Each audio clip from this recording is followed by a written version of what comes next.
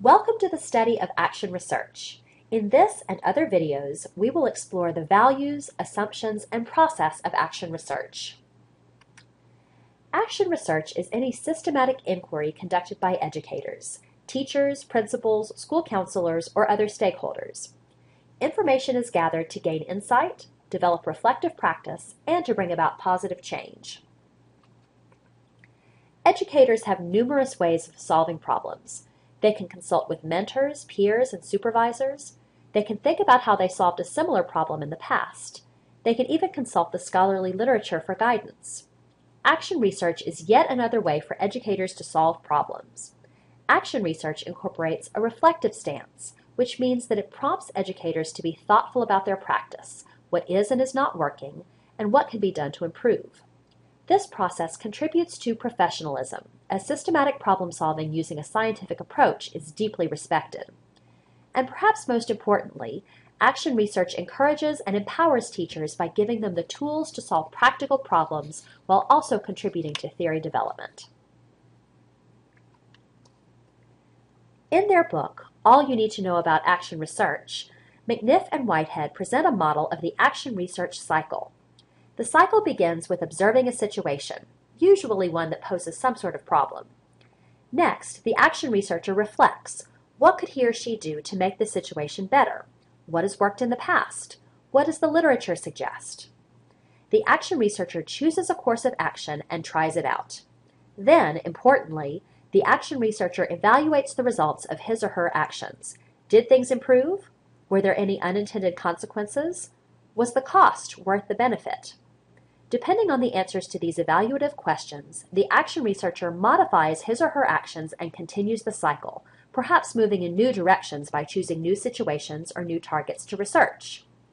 One neat feature of action research is that it is broadly applicable. It can and should be applied to issues of professional practice, but it can also be applied to more personal situations, such as managing conflict with colleagues or striking a more effective work-life balance. Anything can be the focus of systematic inquiry.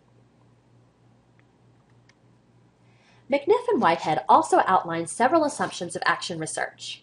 They suggest that action research is value-laden and committed to moral practice. Action researchers are socially entwined in the sense that they influence the world and the world influences them. Perhaps most importantly, the primary focus of action research is on the researcher. In action research, the assumption is that knowledge is uncertain, as knowledge is constantly being created through collaborations. Thus, answers are tentative. Finally, action research aims to improve educational workplaces and even society more broadly. When talking about action research, we usually differentiate between quantitative studies, which use primarily numeric data to make predictions and ultimately control outcomes, and qualitative studies, which use primarily textual and/or visual data to understand a phenomenon. Both types of studies can be used in action research. The choice of which method to use depends on the researcher's goals. Furthermore, mixed method studies that incorporate both quantitative and qualitative aspects are also popular in action research. One of the major topics we'll discuss in this course is how to collect, analyze, and interpret data. However, the type of data collected is determined by the nature of the problem. Indeed, in action research, data collection methods may be idiosyncratic, unique to the action researcher. However, as a rule of thumb, qualitative data often drive action research. Quantitative data, when used, are often reported through the use of descriptive statistics. Although we will cover other ways of looking at quantitative data, note that action researchers most often use descriptive and reflective methods to present data, rather than statistical methods. After the results of data collection are interpreted, the action researcher must plan follow-up actions. These might include sharing their findings with others, orally and/or in writing.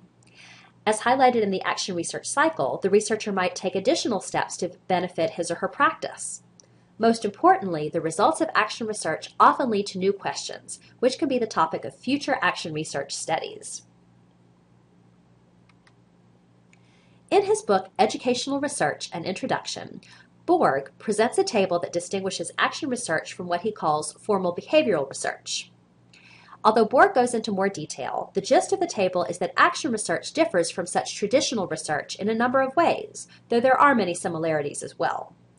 In action research, the primary focus is on the researcher's behaviors, what the researcher will do to try to effect change.